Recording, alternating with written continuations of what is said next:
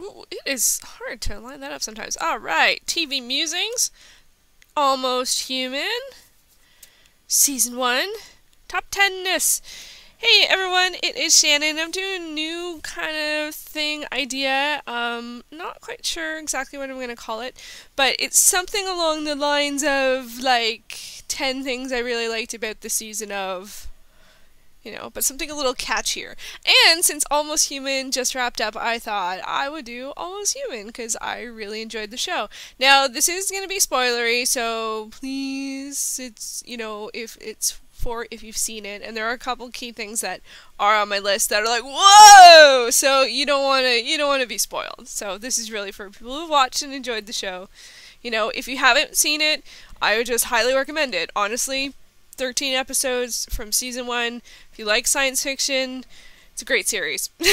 So, and if you need a little like, what is it about, Shannon? Well, it's set in the near future where technology is a lot more, I don't want to say pervasive, but I think that's not quite the right term. A lot more integrated into humans and their lives, and it's about a cop who has, do they call them robots? Robot partner, but the robot, both the robot and the cop are a little bit different than all other cops and robots, which is why they were put together. So, yeah, there, go watch it. See you in 13 episodes. See ya. But anyway, so it stars Karl Urban and Minka Kelly, and yeah, let's get started. I think I'm just gonna do this listy format, and I'm doing it 10 to 1. Number 10, my 10th favorite thing about season 1 of Almost Human was actually, to be honest, is technically my draw to the show, which is Karl Urban on TV. Sign me up, of course. Karl Urban in science fiction on TV, of course. I really like him as an actor. I enjoy his performances and everything I've seen. So I was like, yeah, awesome. And in the show, he plays the human, John Kennex, who ends up, he has a what do you call it, a robot prosthetic? A prosthetic leg that's robotic, I guess, and he's not really happy about that. He's very surly, and he does a great job of being surly, so that's my number 1. Or number 10. My number 9 thing I like about Almost Human is, although there is a bit of a proceduralness there, they play cops, and, there's often a crime to solve each week. It doesn't feel like a procedural. I avoid most procedurals, and even though most of them, I would say probably there's only a couple that have sort of pieces as part of the bigger puzzle.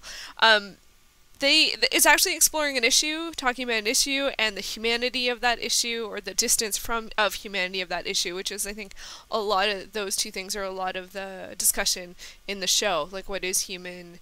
Do we retain our humanity? Do we not? Where's the line with that and technology and people? Maybe. I didn't think about that too much before I said it, so I'm not totally sure if I believe that. I think that's there. I don't know if that's, the only thing that's there. There's lots there. Okay, going on. Number 8 thing I like about Almost Human. Consistency. Okay, so that's a bit of a sleeper win, but for me, I don't care, because honestly, I love the first show pretty much the same amount as I love the second show, as I love the third show, as it's the 4th episode. Like, as the series went on, I continued to enjoy it as much. Sure, there was an episode here or there I didn't like the theme, or the sex bots, not interested, but is it along the lines that make sense in that world? Yeah, sure it does. But overall, every episode was just as strong as the one before it, and that is very, very exciting, and kept the integrity of the show, which not all shows this season, I think, did. Sleepy Hollow, I'm looking at you. Great start, kind of, as it went on, I still enjoyed it, but it kind of broke down a little bit. Almost Human, every episode was just as strong as the last one. Okay, number 7. I have 6 and 7 there. I gotta keep the 6 for later. Number 7 about Almost Human. I enjoyed the tech. I really did. I loved how it felt futuristic enough that it was a logical leap, but accessible enough that you understand why someone would use it or how it would be used. There were definitely things that were a little further out there than that, which was exciting as well, but it never felt so, like, anything that was, like, it always felt on the edge of what we can do, and then a couple more generations. I don't remember how long it's supposed to be set in the future, or if they ever say. I think it just says in the future. So that's it's more about why people use it, or and how it's used or misused or illegally used.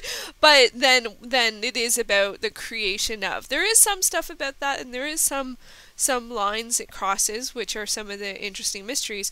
But overall, I thought the tech was really good. So there we go. Number six thing I liked about Almost Human. I like that we don't know everything about every character. We get a lot about Dorian and a lot about Kennex, but a lot of the other characters in the story, we get minor development on. Stahl, who plays the female detective, and Rudy, who's sort of like he's the scientist guy. How come one question, how can they only have one person that does all the forensics? Like, that's inconsistent. That feels a bit odd. Like, he's like the guy in the basement. He kind of feels like what's like research and development, but he's only one person. Like, he doesn't have any co-workers that anyway, but I like that we know something about him, but not tons about them. Both of them had these developments that felt like, whoa, there is so much behind their character, and we don't know. Like, we don't know. Stahl, she's a chrome, and I'm like, what is that? Like, it came up in later in the season episode. I'm like, they talked about that. What does that mean? I don't know what that means. She's different, but how? But why? What does that mean? But it was consistent, like, and different. I like that. And with Rudy, it's like, you don't know his motivations at all. That becomes pretty clear. I do wish that we had a little bit more about Paul, who's the guy detective, he gets mostly poked fun at, but we don't know too much about him, but there's room for that. And then Maldonado, the captain, played by Lili Taylor, who I love. I've loved her since I saw her in Mystic Pizza so many years ago, we don't know much about her, and I would like to know more about her. So, yeah, so there's room for more there, but that's a good thing. And number 5. Still with the numbers. Number 5 thing I like about Almost Human is... Oh, this was a surprise. Maybe I'm making like a 5, like a thing I didn't like so much. But because I'm surprised that there was not that much development in the long-term arc. I often think of shows as sort of procedural or long-term arc. That doesn't mean they are. There are other formats, but those are sort of the two that I think of in terms of genre television.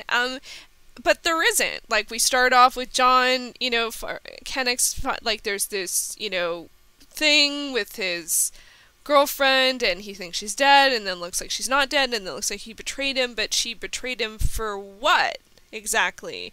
Is she part of some organization? Are there organizations? He does go through some regression therapy or, kind of enhanced therapy stuff to find out more, but we don't find out more. So there's kind of like, so there isn't that much development there, and then they do leave pieces for other stuff, which I will get to in number 4. And I was so impressed by, very late in the season, we have this whole thing about over the wall. Over the wall of what? The city? The city's encased? The city has walls? What's over there? Who's over there? Why do people go over there? It's clear that they don't expect the survival rate to be good over there. But, like, the guy from Night Court goes over there. I can't remember his name, I'm sorry. Showing my age. There's this whole over-the-wall thing. What does that mean? And then all of a sudden you realize, what is this society like? Is it a city-state? There's no tourists, there's no traveling, so does anyone leave? How many societies are there? How many cities are there? You realize you have no idea, or even where they get their resources, or is everything just recharged, regenerated, recycled? I don't know. But the thing is, again, consistency. There was nothing to indicate that they weren't enclosed. So it fit. But also they didn't resolve it. Like, it's just sort of this gaping mystery. It's like, but what's over there? So mystery. Including continuing with mystery in number 3. I'm like, where is that shadow coming from? Where is it coming from? Anyway, it's bothering me. I don't want a shadow. There we go. 3. Mystery of what the heck is going on with Dorian's memory. And we don't find out. It looks like he has these dormant, these memories that are his memories, but it looks like it's him as a kid. It could be another kid, but he's a robot. He assumed he's a robot, started fully grown, fully sized, so where are those memories? And what the heck is Rudy doing tinkering with them and mucking around with him when he's asleep now and before he was regenerated, or reconstituted, that's not the right word, reactivated? What's going on? And why are they keeping it from him? It looks like Kennex finds out about it, but they keep it from him. And that was actually, in terms of a theme or something to explore, that was really heavy. I'm like, if they're his memories, they should not be kept from him. And I love, and that leads me actually right into number 2, favorite thing about Almost Human Season 1, and that is Michael Ealy's performance as Dorian. He has so much humanity in him, and he brings up really important questions, like if that's his memory, he's entitled to do it, and when you draw the line, and when you cross the line, and when it's not okay to cross the line for things like privacy and what you can or can't do with someone or a robot and all those kinds of things. I thought it was fascinating because he's much more human than I think they're called the mechs, the standard robots that are with the police force. So you feel for him, and he's the emotional core of the show. He's the one who senses what's going on in the room, recognizes the emotional atmosphere and tension or whatever it may be, and really, brings to light that it's relevant and important to acknowledge and process and work with that in the situation. So I really, really like that. He's so good. He had me from the first, hey man, blah blah blah blah blah blah blah, and every time he says man, I laugh. It's just the relaxed nature of his character is so good. But my number one thing that I love about the show, number one not shadow-free thing I love about Almost Human, is the chemistry between Kennex and Dorian. It's just great. It's so great. Kennex is so surly and Dorian is so positive, and they just clash at every time they can, but it's not usually malicious. It's just a bumpy road, and they just hit each other all the time. No, they don't fight all the time, but they just butts up against each other. No, they don't do that. They just, whatever. The chemistry is beautiful and brilliant, and it's really nice to see. They're both really great actors, and I really enjoy them in the show, and they really make it just a joy to watch. I think I gotta say, for loving the show, and I know so many people that have watched the show and enjoyed it, and everyone I know is stuck with it. It started very late in November, which is very unusual, and did pretty well. It's pretty well in the ratings. There's always that first episode drop off, but after that it did very, very good, but we haven't heard about a renewal, so I really hope it gets renewed, and I will be keeping my ear to the ground. It is a little early to know. It's not, I don't worry until we get into sort of May, but considering how well it ran through a very odd time period, why don't we know? I want to know! So, yeah, so that is what I liked about Almost Human, my top 10-ish things about Almost Human. Let me know if you watched the show, if you enjoyed the show. I really hope you didn't watch to the end if you haven't seen the show, but, you can do what you want in that respect. Are you looking forward to it? Are you hoping it's renewed? Do you think it'll be renewed? Is that just me? I think it should be renewed, because I like it, so I'm biased, but, yeah. And did you like this format, this kind of series?